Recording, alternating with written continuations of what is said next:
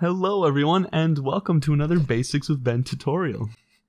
I am really excited about this video, and apparently so is Ralphie, because I get to talk about a new Lens Studio feature that's going to open up a whole new world of possibilities. Now I'm talking about the Material Editor, which is going to allow us to create custom shaders.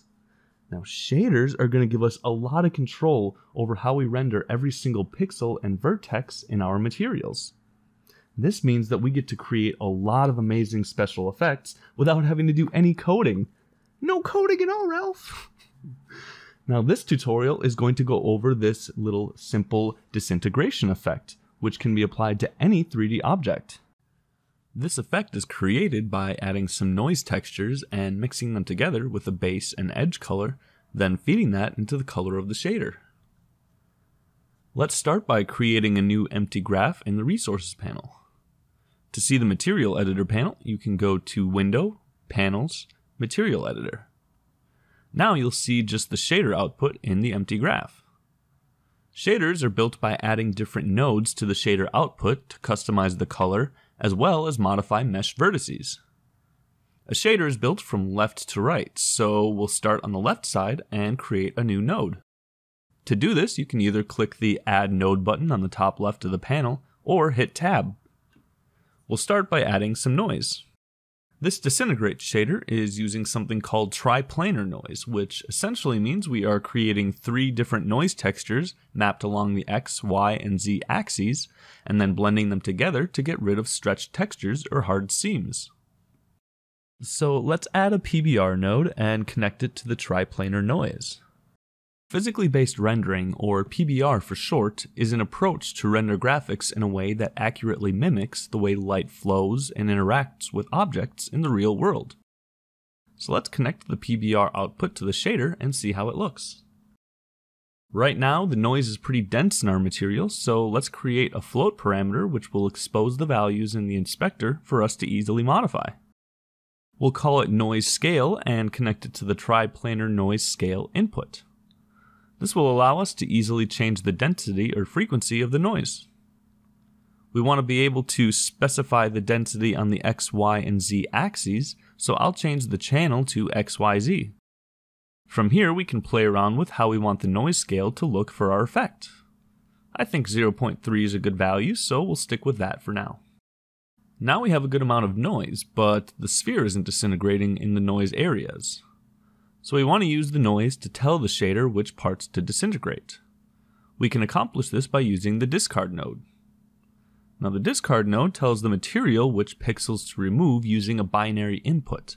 So a value of 1 means the pixel will be drawn, and 0 means the pixel will be discarded. Since we're using the noise to drive the discard node, we'll want to round the noise RGBA values to 0 or 1 to match the discard input. We can do this using the round node. Next, we want our discard node to be animated so the disintegration changes. We want our object to go from totally solid to this cool noise pattern to completely disintegrated or invisible. We saw earlier when we added the noise that the black and the white colors aren't solid and that they vary a lot in color. So all we have to do is change the values so that they're all 1 or all 0. We'll do that by adding and subtracting the noise to push it into this range. Let's create an add node and insert it between the triplanar noise and the PBR node. To do this, we can hold Shift and drag the node into the wire connection, and it'll automatically connect. Now let's create a fluctuate node and connect that to the B value. We'll change the start value to -1 and the transition time to 5. You'll see how this changes the noise texture over time. Now we want to make sure that there are no negative numbers passed into the RGBA values of the PBR, so we'll create a clamp node and insert it in front of the PBR node. We can also update the discard values by connecting the clamp output to the round input. Now we can see that the material accurately disintegrates over time. Our next step will be to restrict the range of the noise so that we can grab the edge color. We can do this by using the remap node, which will allow us to change the range of the input to whatever we like, and also help better detect the edges. The range min in will be 0.1, and the max will be 0.5. And the range out will stay the same. When we connect the remap output to the PBR color, you can see how it's grabbing the edges. Let's create two color parameters so that we can easily modify the shader's base and edge colors, and we can rename them respectively. Then we'll create a mix node and connect the colors to the A and the B values, and connect the remap output to the ratio. Once we connect this to the PBR node, you'll see how the color changes. We can adjust it easily in the inspector by changing the base color and the edge color, as well as adjusting the noise frequency. The great thing about this shader is that it has a lot of stuff in it that can be applied to other shaders.